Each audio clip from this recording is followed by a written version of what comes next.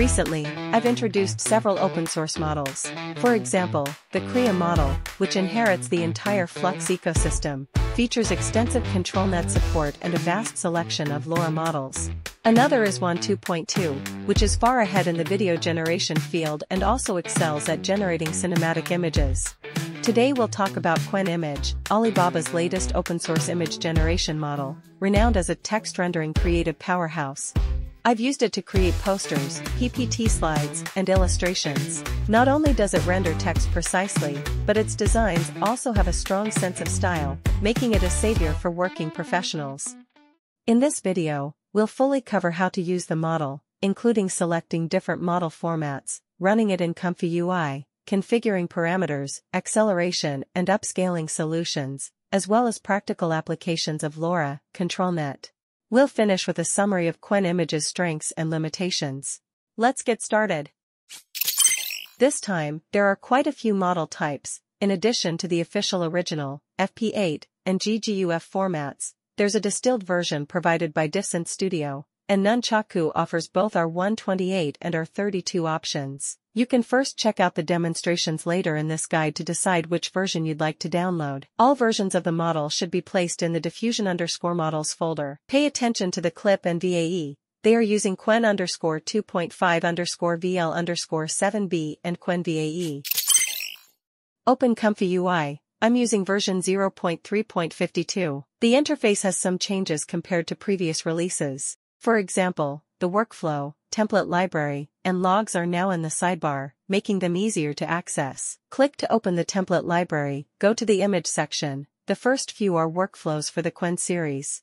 Let's start with the first text-to-image workflow. Close the model download pop-up. As a quick remark, clicking download here only calls your browser to fetch the file. It doesn't automatically place it in the designated folder, so there is room for improvement. Set both the model and clip in the workflow to my local FP8 format. Unlike Qwen 2.2, Qwen-Image's FP8 format delivers good results. We'll compare other formats shortly.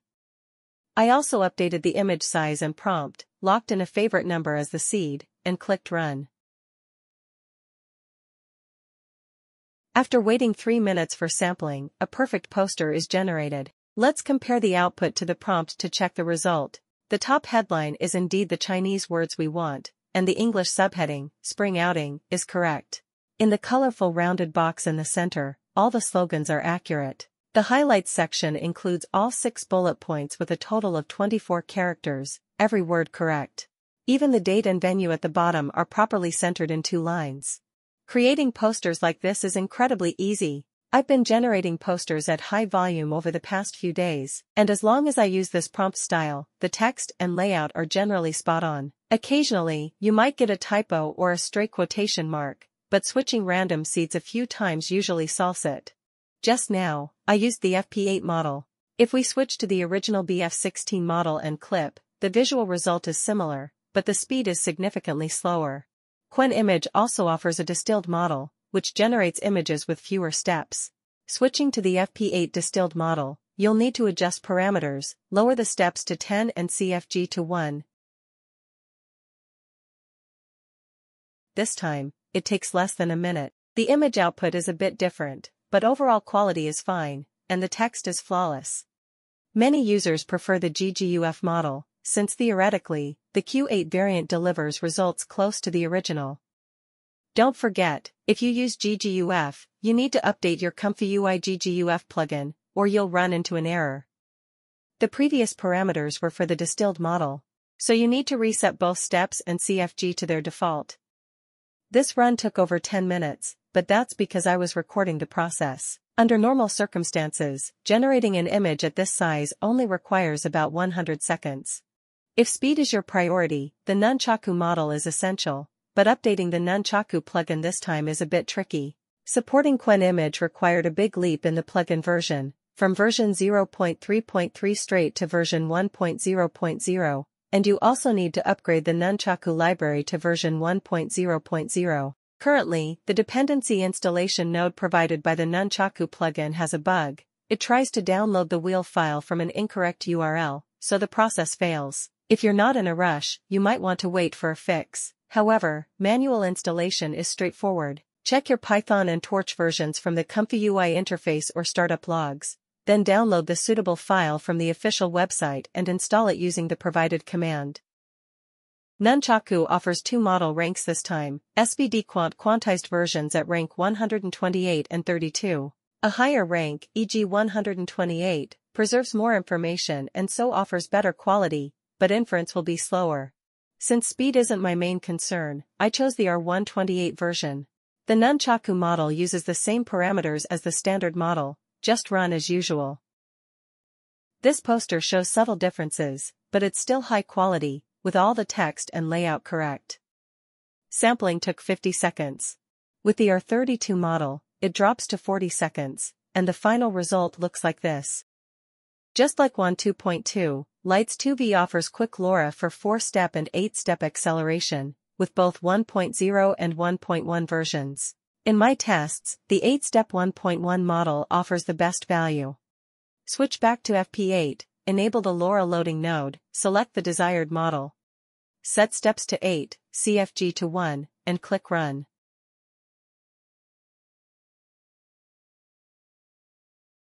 After 37 seconds of sampling, we get this poster. Although there's a minor flaw in the character high, the overall value is excellent.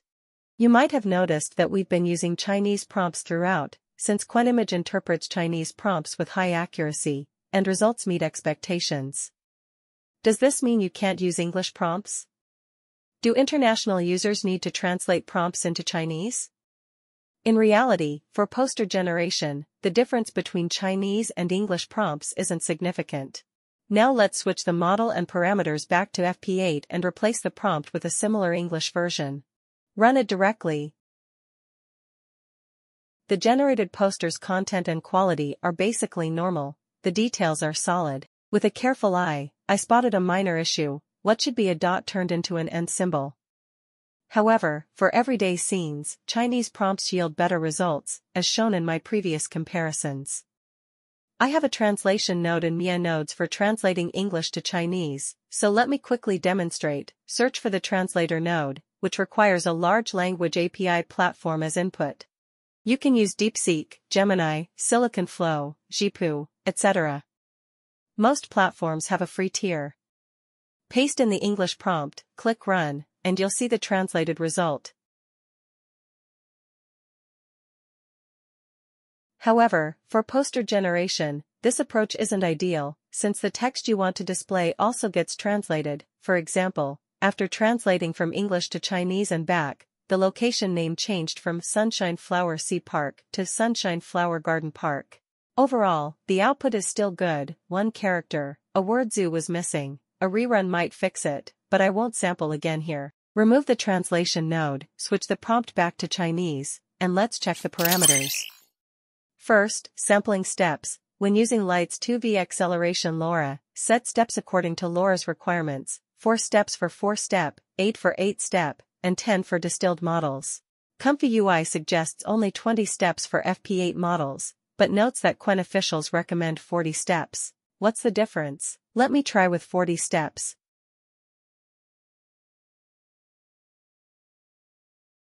Comparing 2 images, there are more details in the 40-step output, like the boy's pants, the rabbit's leg movement, and small light strings on the umbrella. Doubling the steps means doubling the time. Do you think it's worth it? The default sampling method is Euler with simple. However, there are several other combinations. I personally prefer res_multistep with beta. Set steps back to 20, switch to these methods, and run. Theoretically, this combination gives slightly better quality, but it's a bit slower. You can freely choose based on your needs. For demonstration, I'll switch back for now. Sometimes, we need square images. Qwen-Image works well at these resolutions. Let's try 1328 by 1328. Change the prompt to something simple: a cartoon cat sunbathing on the beach, with a handwritten lyric in the upper left corner. Click Run and wait patiently. There we go, a cute little kitten appears. Of course, the model doesn't have to use only these resolutions. With 512 by 512 or 1024 by 1024 and the same prompt, you'll get results like this. However, if you want higher resolutions, it's not recommended to generate them directly. Usually, we append a high-resolution upscaling workflow. First, use an image upscaling model such as 4x ultrasharp to upscale the generated image by 4x, then use Lanczos to downscale by 0.5. This effectively results in a 2x upscaling. Next, use the base model to perform low denoise regeneration. Typically, I set the denoising strength to 0.2 and run it for 10 steps. Run it. Oops, wasted effort. The denoising strength was still set to 1.0, which means it's essentially starting from scratch with text-to-image generation. But this perfectly demonstrates what I mentioned earlier. Don't generate high-res images directly. Not only is the entire image blurred, but the text that's supposed to appear in the upper left, as specified in your prompt, ends up misplaced. Set denoising strength to 0.2 and run again. This time it works, resulting in a 2656 by 2656 high-res image. When adding a second sampling stage for high-res upscaling in your workflow, using Lights 2V to accelerate LoRA offers outstanding value. Let's enable it and tweak the parameters for both sampling nodes. Set CFG to 1, steps to 8 and 4. This allows us to generate a 2K image at much faster speeds. This workflow doesn't force you to use the base model for upscaling. Some users may prefer to use 2.2 for the second sampling stage. Its lighting and details are indeed superior, but there's a high chance the text in your poster will be distorted. I recommend only using it for scenes without text. When I first used Qwen-Image, I generated these Zaya Hongshu-style selfies with prompts like this. Let's run it and take a look. It's got a strong everyday vibe. However, some users might say, this image has a strong Doubao feel. If you use the same prompt in Doubao, you get something very similar. They're likely using similar training datasets. Don't forget Qwen-Image's unique advantages. Try adding some text. For example, with this prompt, you get results like this. Isn't it perfect for meme making or emoji packs? In the past year, quite a few open-source image generation models have emerged, but many are short-lived. I won't name names here, but the main reason is generally a lack of community and ecosystem support. In contrast, Qwen-Image may not have the early advantage of models like Krea, but with its open license and low training difficulty, it has sparked strong community enthusiasm and rapid ecosystem development, including several NSFW projects. Let me demo a few useful loras. Load a flat color LoRA. It focuses on removing redundant details and represents images with large areas of pure color and simple lines. I'll use the prompt recommended by the author. It mixes English descriptions with Chinese text, but full Chinese works too. Running it produces this image, very suitable as illustration for a public article. AW Portrait is another LoRA I frequently use. It generates portraits in various styles. I'll switch loras and modify the prompt and parameters as the author suggests. Run again. The result looks completely different from the model's default Doubao face. For any image generation model, ControlNet is essential. Accurate control turns random image generation into a true productivity tool. Qwen-Image supports 3 distinct ControlNet solutions: InstantX, Union, and Patch. Feeling confused? Let's look at them one by one. Starting with Union, released by Diffcent Studio, used as a LoRA. It employs the in-context technique and supports multiple conditions: canny, depth, line art, soft edge, normal, and open pose. It's lightweight and user-friendly. Set all workflow models to local, and select Union LoRA in the LoRA loading node.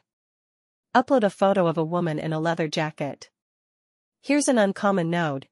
It scales the image to a fixed pixel count while maintaining proportions.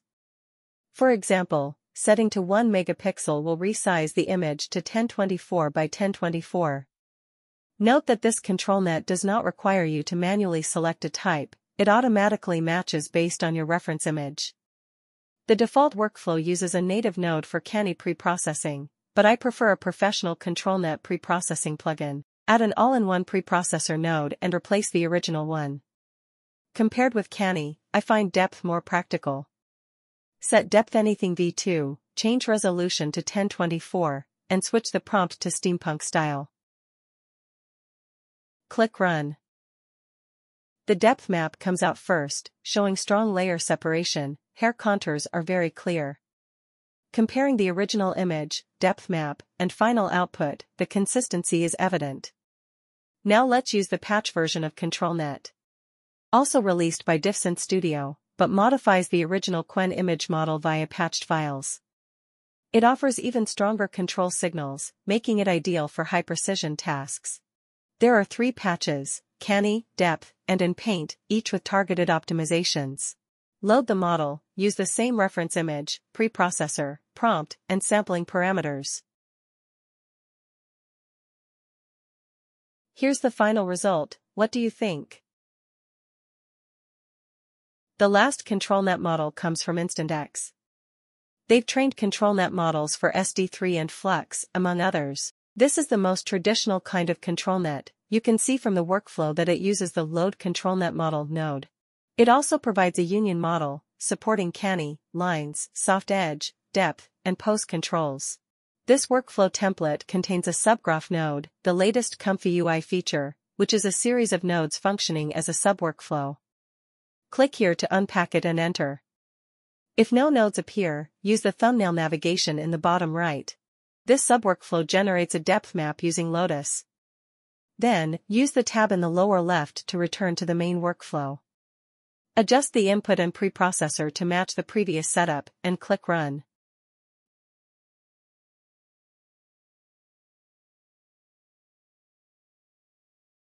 The final result is impressive.